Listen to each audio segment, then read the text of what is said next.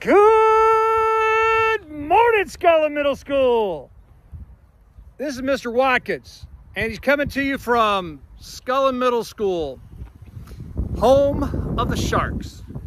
I'm Mr. Watkins, and I teach 6th grade science and social studies and on Team 6-1, and I'm glad you're here. It's the end of the first quarter and the beginning of the second quarter on Monday. Would you all please rise for the pledge? I pledge allegiance to the flag of the United States of America and to the republic for which it stands, one nation, under God, indivisible, with liberty and justice for all. Please take a moment of silence. Thank you. We're at Scullin Middle School, where Sharks are successful, hardworking, respectful, and kind.